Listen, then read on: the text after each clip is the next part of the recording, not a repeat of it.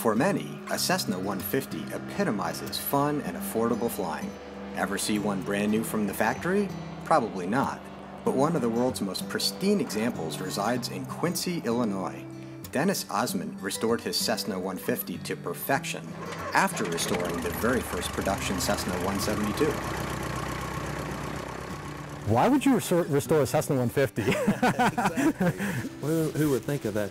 So, you think, historically, many of us as pilots started in a Cessna 150, and, that's the very first thing we ever flew. And did you learn to fly in a 150? I learned to fly in a 150. Me too. I had a 1976 150, and great flying airplane, and you just see so many 150s that sitting out on ramps and they're not taken care of. And to me, I thought it'd be nice to bring back something that, was very special to all of us in aviation. And I was specifically looking for a 150. I wanted to do a 150.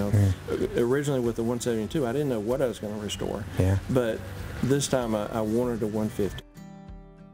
This airplane basically had been unmodified, was not a flight school airplane.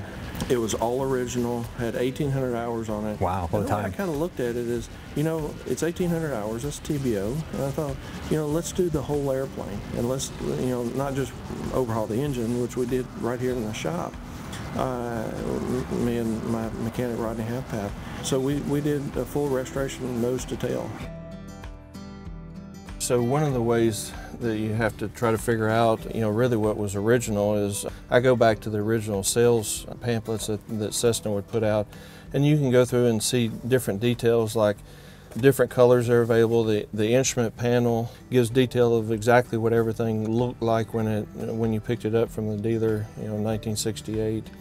The seats were heavily worn. We were able to have Dennis Walter at Airmon help us with that and come up with the correct stitching on the seats with the correct vinyl, and he did a great job with it. Did the same thing with our 172 as well, just to get it back to that original state.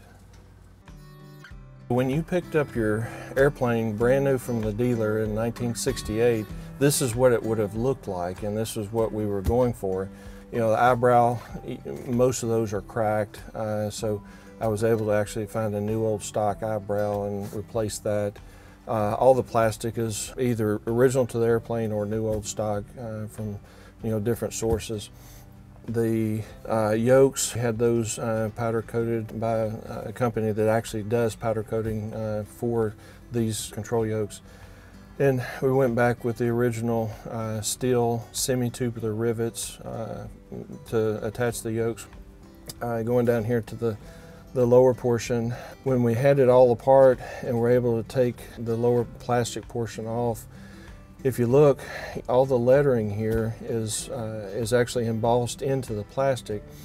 And to be able to go back original, what we did is we painted the plastic with KRN plastic paint, but of course that covers up your lettering, but the embossing in the plastic was still there. I used just regular Tester's model paint. What I do is get the tiniest brush that I could find, and I would fill each one of the letters with that white paint. You can see why Ozment's Cessna 150 won a Grand Champion Gold Lindy Award at AirVenture 2019. I love this airplane. It brings joy to me because it's a nice, fun airplane that at the end of the day, despite all the stresses you've had, all the problems you've had to deal with, you can come fly this airplane and just enjoy life. I couldn't agree more. Colin Stagnito, AOPA Live.